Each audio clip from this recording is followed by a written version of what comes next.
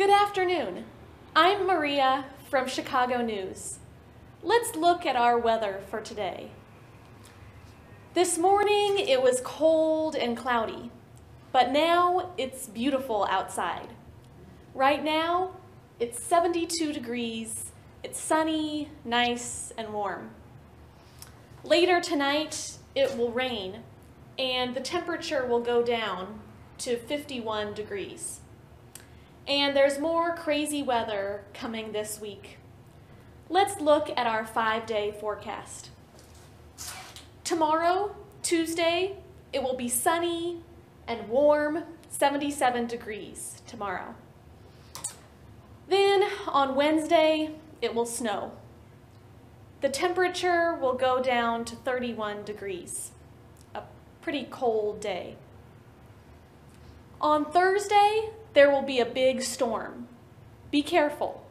It will rain a lot and it will be very windy. The temperature will be about 56 degrees. On Friday, it will be a little windy and a little cloudy. The temperature will be 67 degrees. And on Saturday, it will snow again. The temperature will be 32 degrees. Welcome to the crazy weather in Chicago. Again, I'm Maria from Chicago News. Thanks for watching and have a good week. And there's more crazy weather coming this week. Let's look at our 5-day forecast. Tomorrow, Tuesday, it will be sunny and warm, 77 degrees tomorrow. Then on Wednesday, it will snow. The temperature will go down to 31 degrees, a pretty cold day. On Thursday, there will be a big storm. Be careful. It will rain a lot and it will be very windy. The temperature will be about 56 degrees. On Friday, it will be a little windy and a little cloudy. The temperature will be 67 degrees. And on Saturday, it will snow again. The temperature will be 32 degrees. Welcome to the crazy weather in Chicago. Again, I'm Maria from Chicago News. Thanks for watching and have a good week.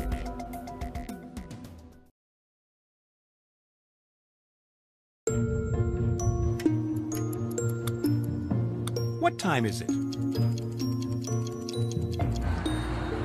A seemingly easy question. But at any given moment, the time will be different in different places in the world. While one person is waking up to breakfast at 7 a.m., another will be heading off to bed at 10 p.m.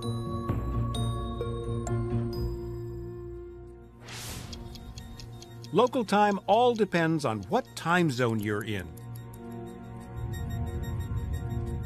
A time zone is simply a region on Earth which is bound by longitudinal lines. These lines, sometimes called meridians, run vertically from the North to the South Pole, each 15 degrees apart. Meridians break the world into 24 time zones. A time difference of 1 hour per zone occurs with the rotation of the Earth. If it is, say, 2 p.m. at one meridian, 30 degrees west will be 2 time zones or 2 hours behind. So here it would be high noon. Between zones 0 and 24 lies the international date line, where you cross from one day to the next. But who decided what time it was and where?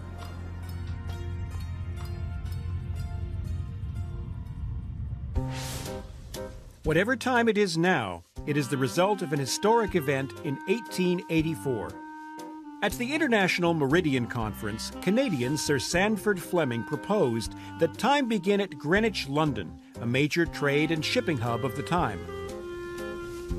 Using Greenwich as the agreed universal meridian, the 24 time zones were established.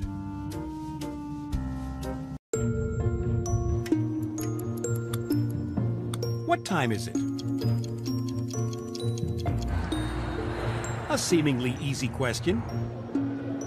But at any given moment, the time will be different in different places in the world.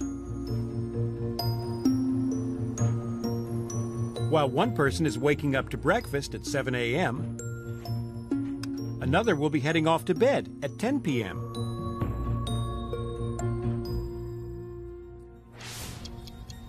Local time all depends on what time zone you're in. A time zone is simply a region on Earth which is bound by longitudinal lines. These lines, sometimes called meridians, run vertically from the North to the South Pole, each 15 degrees apart. Meridians break the world into 24 time zones.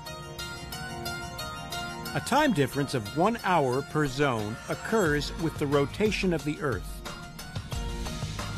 If it is, say, 2 p.m. at one meridian, 30 degrees west will be 2 time zones or 2 hours behind.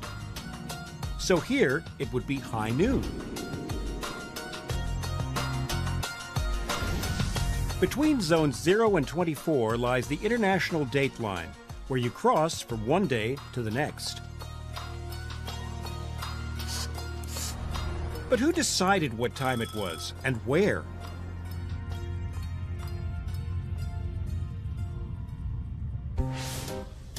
Whatever time it is now, it is the result of an historic event in 1884.